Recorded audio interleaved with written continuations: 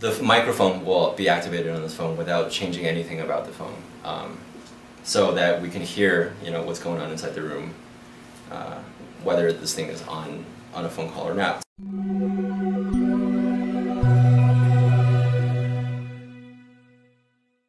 Okay, so what I'm going to demonstrate is the physical attack on Cisco phone. Here's my demo phone that I will show the attack on in a little bit, but that's actually my real office phone. It is also a Cisco phone.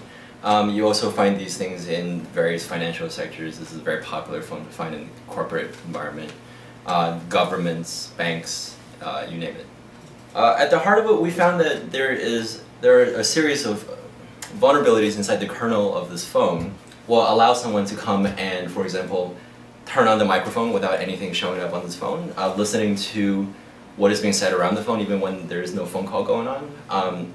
And you can also use this phone to attack other devices on the network, like a general purpose computer, or other embedded devices like other phones and other printers and such. So, suppose I'm coming in for an interview, I'm wearing a nice sweater, right? Everything is very good. So I come into the room and I first turn on the power to my homemade thing poner. Right? So this is essentially a little RJ11 RS-232 adapter to Bluetooth that is going to allow me to transfer the 900 bytes of data that I would need for the attack binary to the phone through the phone's auxiliary port. At the back of the Cisco phone, you have this little port here. It's used for headset and also auxiliary debugging. So I plug this thing in, okay, and then the rest of the app happens on this little Android phone. So I'm going to launch the thing poner control program. The phone is going to connect to the thing poner over Bluetooth, and I'm going to now ship the exploit binary from my phone to this phone and launch the attack. Now all I have to do is hit the home button, okay, and the data is now being transferred onto this phone.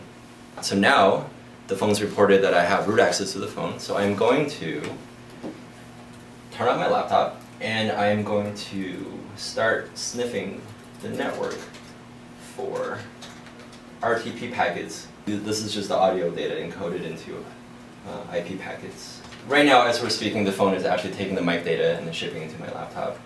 Okay, so now you see my laptop is receiving all of this data through the Ethernet cable, which you can, for the purpose of this demonstration, pretend is the internet.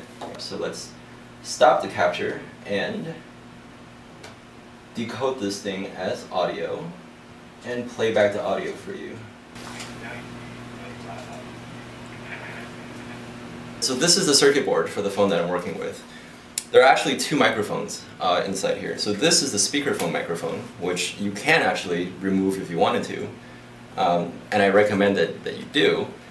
But I'm actually not listening to the phone through the speakerphone. I'm actually listening to the room through the microphone in the handset. So I actually have a choice between which microphone I can use. We have absolute control of the kernel of this phone, this general purpose computer, and we can use that general purpose computer to attack any other computer on the network, including other phones.